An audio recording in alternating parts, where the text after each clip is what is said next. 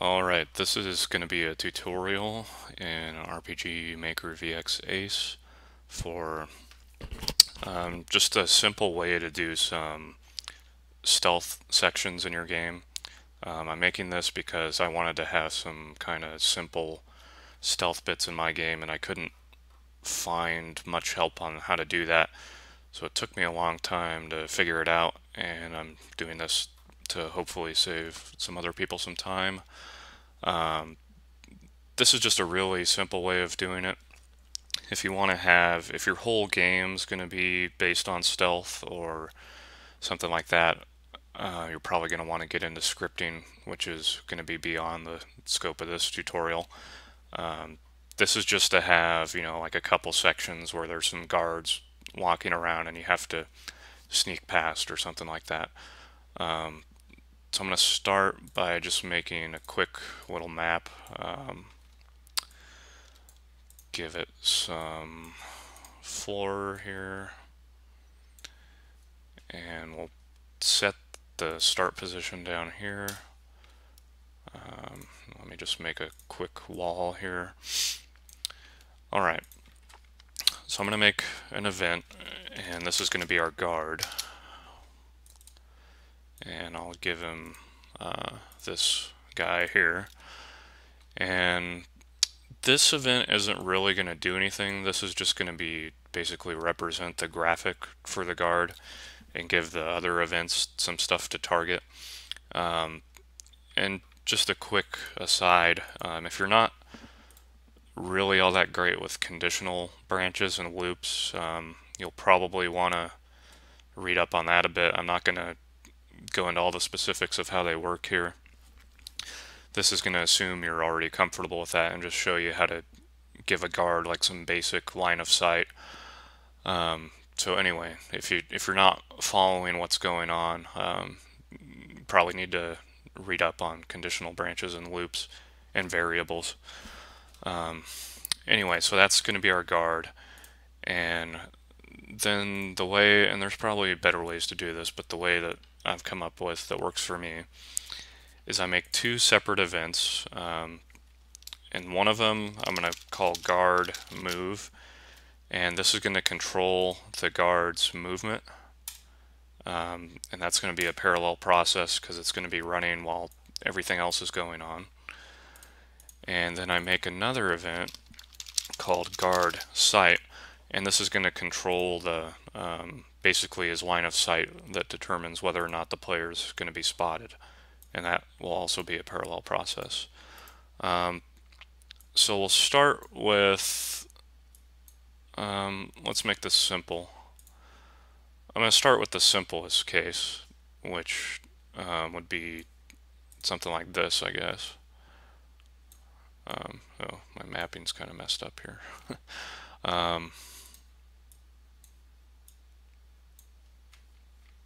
Sorry. Okay, let's say I start here and I want the player to basically sneak across and get by without the guard seeing him. And I'm just going to start with the simplest where the guard doesn't move or turn or anything. He's just looking down. And this is really simple. You could probably figure this out on your own. But basically, we're not even going to need these two events I made yet. But you'll just make an event that's triggered by player touch. So when the player steps on that square, it'll activate whatever you want to happen. And in this case, I'm just going to have the guard say, hey, you can't be over here. So that'll activate when the player steps on it. And so if I wanted this to activate when you walk by, I'm just going to copy it, paste, paste, paste, paste, paste. So let's go ahead and play test this. Oh, sorry about the volume. Let me turn that down real quick. Okay. So again, this is a really simple case, but just as soon as I walk onto that square, he's going to see me and activate that event. And I could make it, obviously in your game, you're not going to want them to just keep going on, or you're going to want something else to happen when you get seen, like a battle triggers, or, you know, you make the player walk back this way since he's been seen. But this is just keeping it simple and short. So you step on the square, it triggers, and that's it. Whatever happens after that would be up to you, and you'd have to make it part of that event. So now let's make it more interesting. I'm going to get rid of these, and let's make it so every, say, 3 seconds the guard turns up, which would allow you to walk by without being seen. So I need to make it so that when the guard's facing down I do get seen, but when he's facing up I don't get seen. So first let's trigger the turning. So we're going to use our movement event here for the guard, and so we'll go set move route on the guard, and we want him to start off facing down for, let's say, 3 seconds. So first we're just going to wait 3 seconds, which would be 180 frames, because 60 frames is 1 second. And then he's going to turn up, and actually I need to do this a different way, sorry. I'm going to make these separate movements, and you'll see why in a second. So instead of doing it all in one movement, I'm going to do it in separate movements. And again, you'll see why in a second. So after the 3 seconds, he's going to turn up, and then we'll wait 3 seconds again. So wait 180 frames, and then he'll turn back down. So turn down. And then because this is a parallel process, he'll just keep doing that over and over, because parallel processes loop until the event's erased, or, you know, a switch turns it off or something. So let's just verify real quick that that's working. So he starts facing down, in a little bit he should turn up. There he goes. Then he'll turn back down. Okay. And obviously there's nothing, he's not going to see me yet because I haven't put any events in to control the sight or trigger anything, but just to verify he's turning the way we want him to. And maybe I'm going to turn his stepping animation on so he doesn't look so still. Okay, so the turning's working correctly, and now we need to, basically we need a way to tell the game whether the guard's facing up or down, and that way we can figure out whether or not the player is seen when he walks by. So the way we're going to do that, you could do it with switches. I like to do it with variables.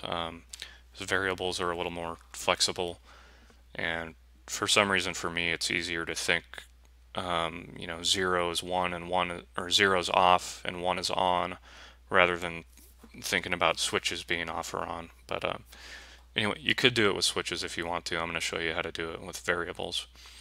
So basically, he starts facing down, and we're going to make 2 variables. So we go control variables, and the first one I'm going to call guard up to represent that he's facing up. Or actually, I'll call the first one guard down, and I'll call the second one guard up. So those are my 2 switches, and I'm going to use, for the value of the variable, I'm going to use 0 to represent that he's not facing that way, and 1 to represent that he is. So I want to start, he starts facing down, so I'm going to start with my guard down 1 to represent that he is facing down. So right away the game's going to tell, say, hey, set the guard down variable to 1, and then we'll be able to do some checks later on. And I think all the variables start with a value of 0, so I don't really need to do this, but just in case, I'm going to turn up off. So as soon as the game starts, it's going to tell the game guard facing down is 1, which represents on, and guard facing up is 0, which represents off. and then it's going to wait 180 frames, and he's going to turn up. And right before he turns up, I need to switch the variables. So he's turning up, so I need to turn guard down off, or to 0, and I need to turn guard up to 1 to represent that it's on. So as soon as he starts turning, the variables switch, and up is on and down is off. And then I can do the same thing. I'll just copy this right before he turns down. And actually, let's see. He starts down, then he turns up. I don't need this second, all of this, because the event loops. So if I get rid of this, it starts off, he's facing down. I tell the game he's facing down. We wait 3 seconds. I tell the game he's facing up, and he turns up. And then we wait 3 seconds, and it loops again. So that should be all we need for that movement. So if we loaded the game right now, it wouldn't look any different, but the difference would be those variables are switching on and off. You wouldn't be able to see that in the game because it's kind of behind the scenes, but that's all we've done so far. And now for the site, to determine whether or not the player's seen, this is where we're going to get into some conditional branches. So the first thing we need to do is make a couple other variables. I'm going to call this one player X, and that's going to represent the player's X coordinate on the map. And this is going to be player Y, which will represent their Y coordinate on the map.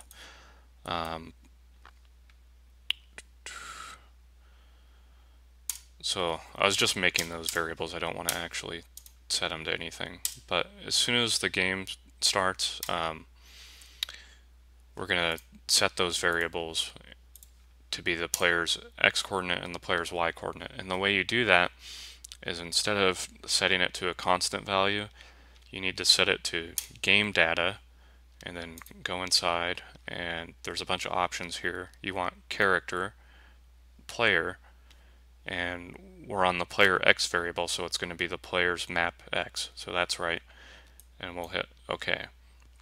So what this does is it sets this variable, player X, set to the player's map X coordinate. And then we'll do the same thing for the Y.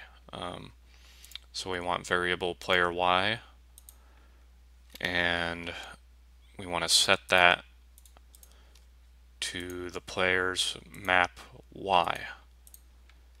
And just a quick word about the coordinates. If you're kind of a math person like I am, you're probably used to the X coordinate increases as you go to the right, and the Y coordinate increases as you go up. And that's not the way it is in RPG Maker. The X coordinate does increase as you go to the right, so this would be an X of 0, an X of 1, 2, 3, 4, 5. But the Y coordinate increases as you go down. So this would be 0, 1, 2, 3, 4, 5 for the Y. So basically your 0, 0 point is up here, and if you went down 1, that would be 0, 1, 0, 2. And if you ever get confused and need to check which coordinate a square is on, if you just click on it, down here, that gives you the coordinate. So the X would be 10 and the Y would be 9 for that square. Anyway, back to our event. So right as the game starts, the player's X and Y coordinates are going to be stored in these variables. And since this is a parallel process which loops, that's going to be constantly being updated. So as the player walks around, if they move, it's going to put a new value in those variables. And that's what we're going to do to determine if they're seen. So in this case, as the player walks by, let me adjust this map a little bit to make this simpler. I'm going to put some kind of obstacles in the way here. That way, I did that so, the player can only be seen when he's below the guard, since he can't get up here, just to make it simpler for now. So in this situation, the player is only going to be seen below the guard and only when he's facing down. So we're going to put in a conditional branch, and it's only going to trigger when our variable guard down is 1. So basically when our guard is facing down. And then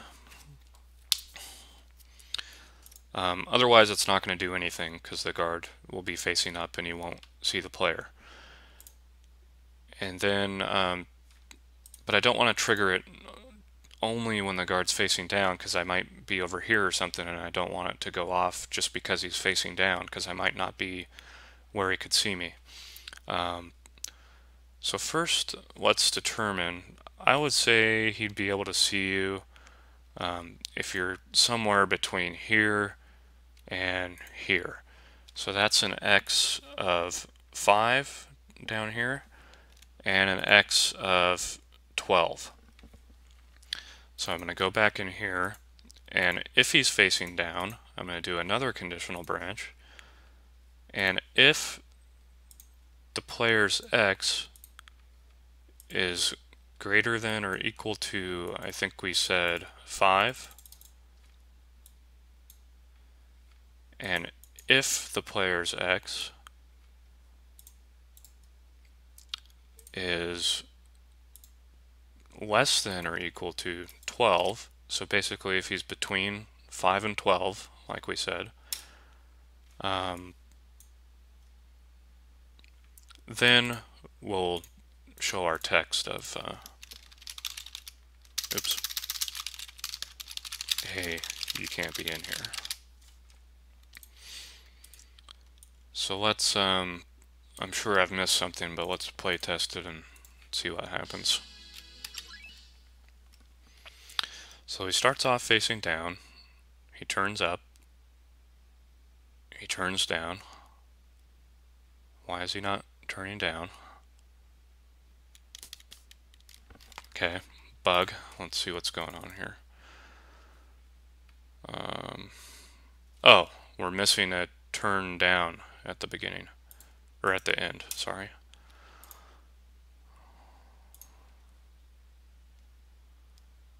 So guard, turn down.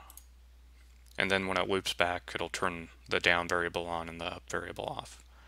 So that should fix that. Sorry about that.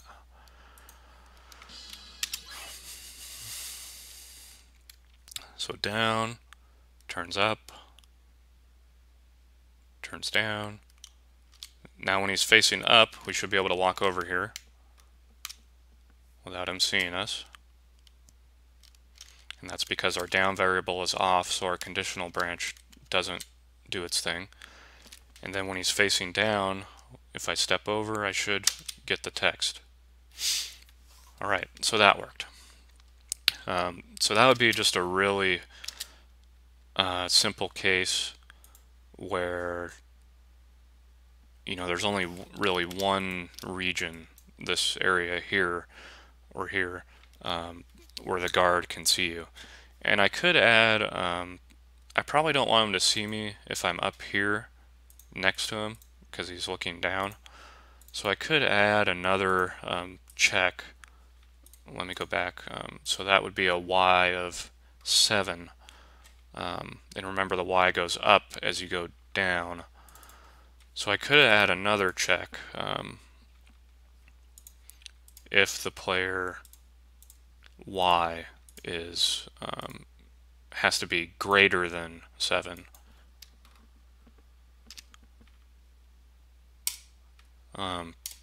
Just to make it a little more realistic.